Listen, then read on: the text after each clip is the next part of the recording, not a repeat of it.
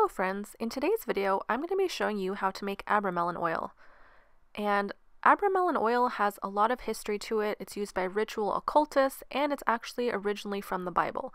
So there's a bit of history to get into, but I won't get too deep into it. But it's important to understand the roots so you know what this oil is all about. This oil comes from the Book of Abramelin, which is a 15th century Jewish magical text. This book inspired Western magicians like S.L. Mathers of the Golden Dawn and Aleister Crowley. Who is Abramelin? Abramelin was a teacher of Abraham von Worms. He taught him what he believed was true magic, the holy secrets, that were derived from God himself. This knowledge required you to take an oath to God to remain pure in both spirit and physical form. It requires you to help others, be honest, humble, considerate, basically be a good person. This holy knowledge came from the Kabbalah. The goal of this magic is attainment of true knowledge, which is what inspired ritual ceremonial magic. The true identity of both Abraham and Abramelin is unknown, but there's a lot of research that is done and people speculating exactly where he came from.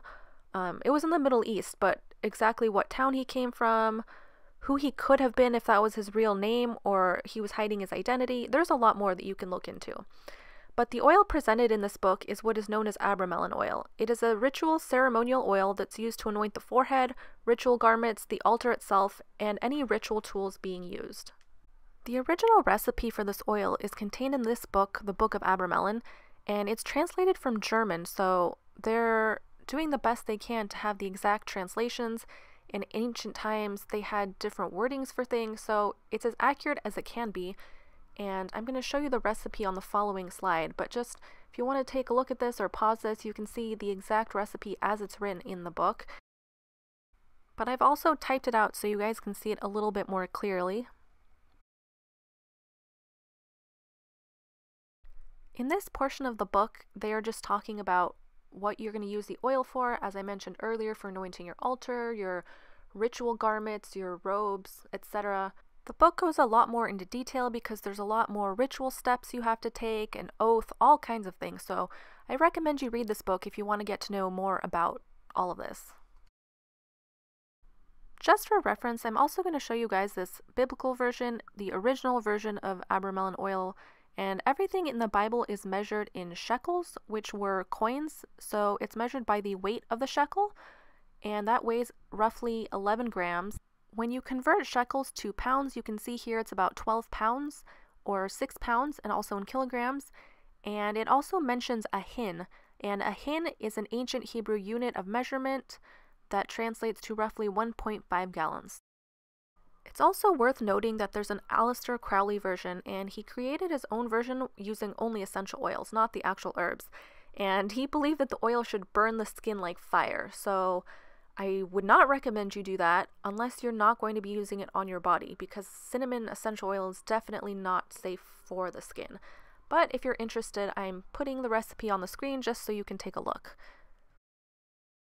So now let's get into the ingredients. I've already mentioned them, but just to go over this quickly, the first thing you're going to need is myrrh, and some of you might be familiar with myrrh that comes from the Bible. It's a very ancient resin, and according to this recipe from Jewish tradition, it said that myrrh is believed to be sacred to the Lord, and that's why it was chosen for this specific blend.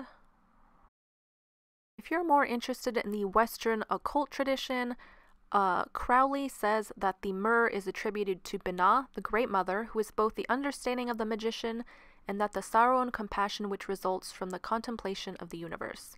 So for each herb, I'm just going to mention the two different meanings behind each ingredient. For the cinnamon, different recipes will either only call for just straight cinnamon, or they will mention cinnamon and cassia. And cassia is actually a type of cinnamon known as sweet cinnamon or Chinese cinnamon.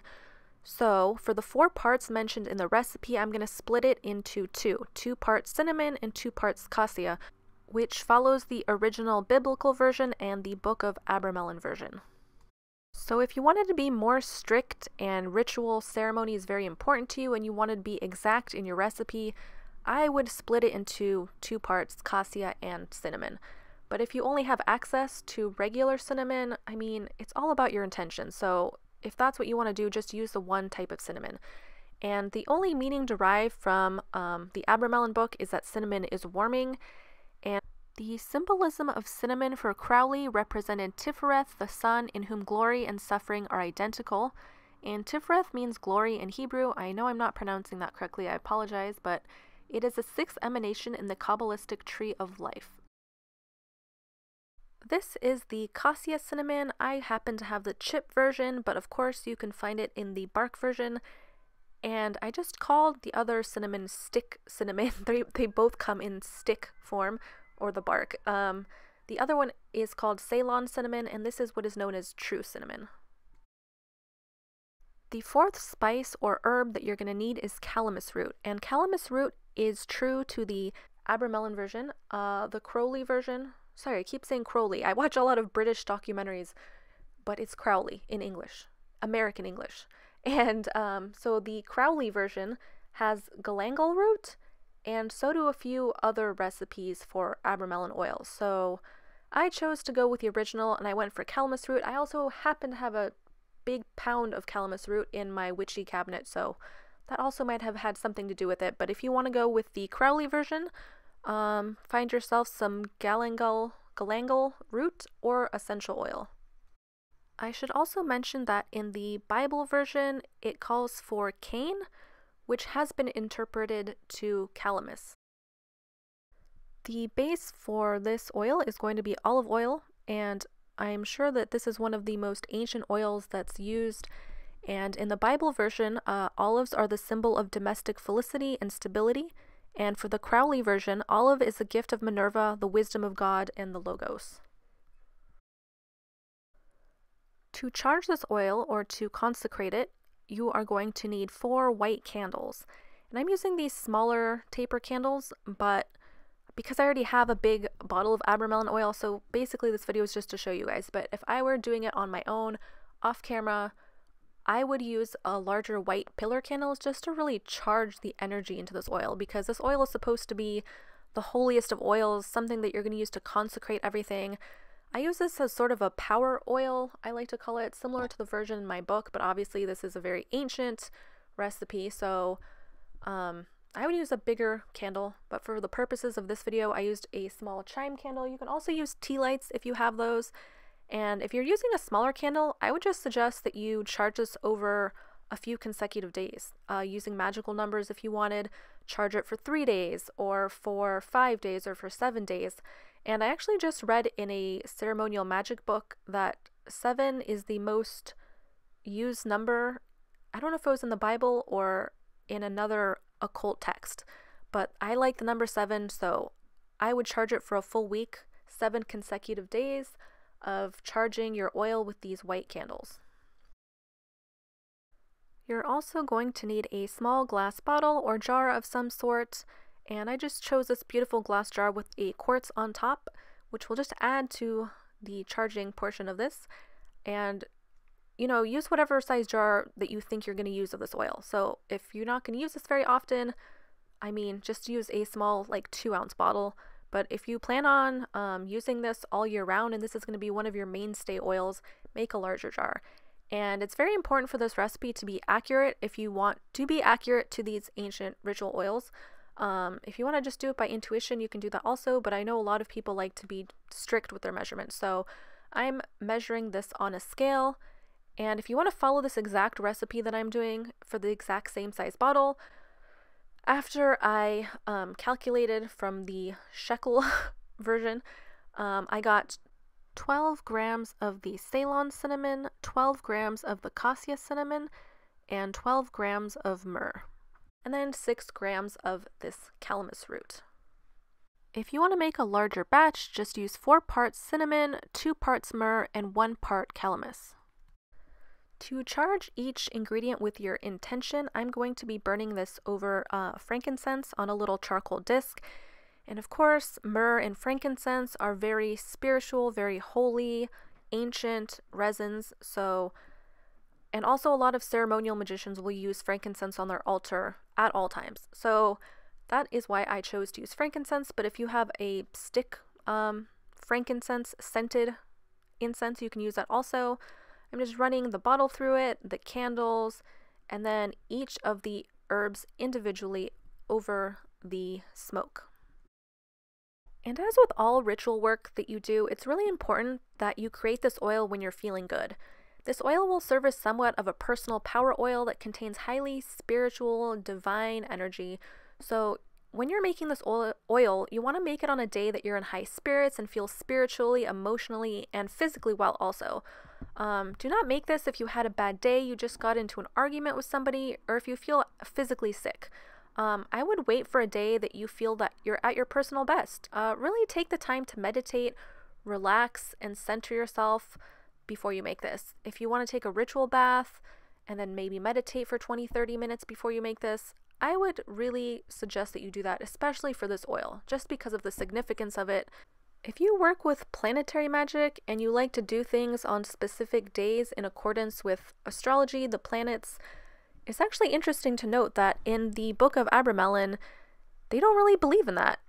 They do say that there is some power that is held on those days, but that is totally unnecessary to work with planetary energy, which I found interesting because since this book did inspire a lot of ceremonial magicians who really believe in planetary hours, just something interesting to note. So if you feel sick on Thursday and Thursday's a day that you would have originally made this oil, that's fine because according to them, it doesn't matter. Anyway, so start grinding up your herbs one by one. Since this is such a simple recipe and it's only 4 ingredients, sometimes I suggest that you can charge or put your intention to it at the very end, but it's really important that you do this for each and every single ingredient. So do not use a coffee grinder, do not use pre-powdered cinnamon that you bought at Target or the grocery store. Buy each ingredient with the intention of grinding this yourself. So whether it takes you 5, 10, 20 minutes per ingredient, that's what's required for this recipe. So it took me probably about 5 minutes each. Yes, my arm hurt, but that's the point of this oil, right? So it doesn't have to be powdered, but very finely ground. I would say, as you can see here, the cinnamon was probably like a large grind of coffee bean size. Before you start this oil, if you want to learn just a little bit more about the history and the different meanings of the herbs and substitutions really, there's a really good channel here on YouTube called Benabel Wen, and she's written a few books also on tarot and Eastern practices and how they correspond with different occult practices, and she goes way more into detail about all this stuff. And she actually has a different recipe that uses lemongrass because in the Bible it mentions cane, and there's a lot of different interpretations of that. Some people say it's cannabis, calamus, cane-like herbs like lemongrass. So you can also put your spin on this recipe. I just wanted to show you guys the base level original 4 ingredient recipe, but if you want to add your own personal ingredients to this, some dragon's blood, something else powerful like that, then go ahead and do that. It's your recipe, make it your own.